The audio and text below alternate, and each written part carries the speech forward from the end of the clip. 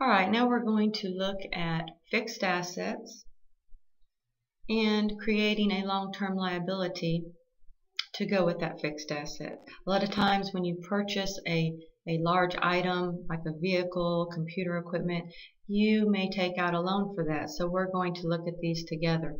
The first thing that you need to do is make sure you have the correct accounts in the chart of accounts. You must have an account for an asset that you purchase. For example, you have a vehicles account, a furniture and equipment account.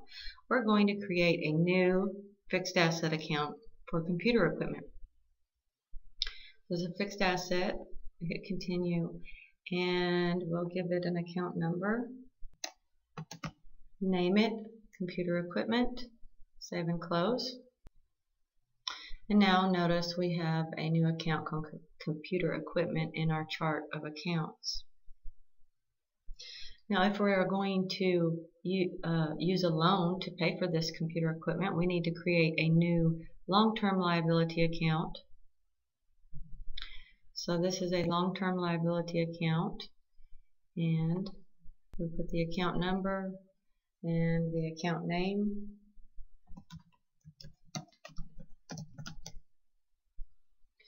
Save and close, and now we have a new long-term liability called computer loan.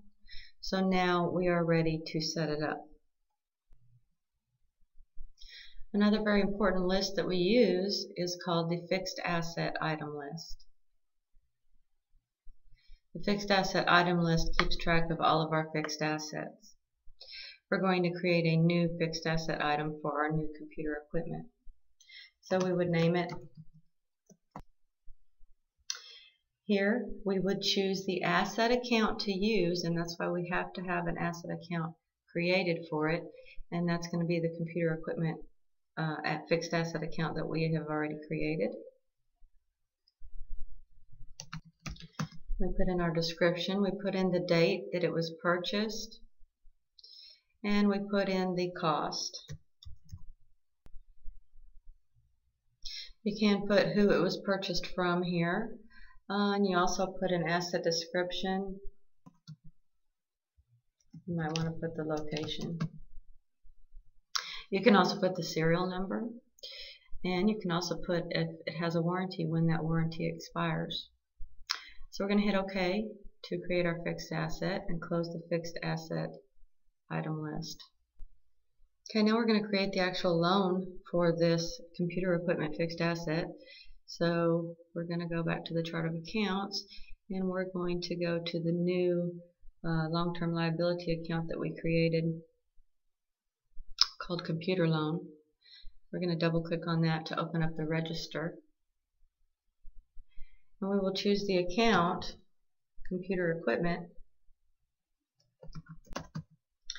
and this is actually going to be an increase because we are in the loan or liability account. So we are increasing liability by $5,000.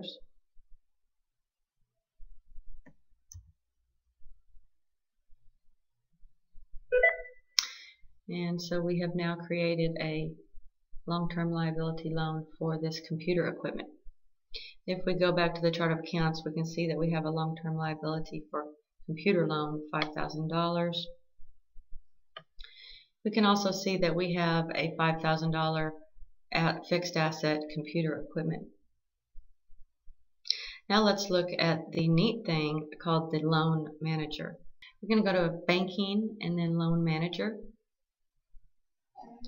And we have no loans, so we're going to add a loan here. Okay, we choose an account for this loan, and that's going to be the computer loan account that we created. Notice it picks up the balance. We can put the lender here, and we probably bought this or got this loan from a bank.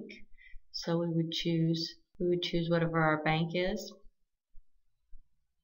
We would choose the origination date of the loan is when we took out the loan, the original amount of the loan, and how long we have to pay off the loan. We're going to say we have 5 years, which is 60 months. And then we'll hit next. We will tell it the next due date for the next payment. So we'll say that's going to be January 1st. and then we'll put in how much we pay on the principal with the interest. We can tell it how often to pay. We hit next, and then we put in the interest rate, and so we have a 5.9% interest rate. Then we will choose what account we want to pay it from. We want to pay it from our checking account. Notice the interest expense loan interest account is chosen here, and the bank service charges account if there are any bank fees assessed with it or associated with this loan. So what that does is it automates our loan for us. So it will automatically pay the loan for us on the next due date, which is going to be the January 1st due date that we put on there.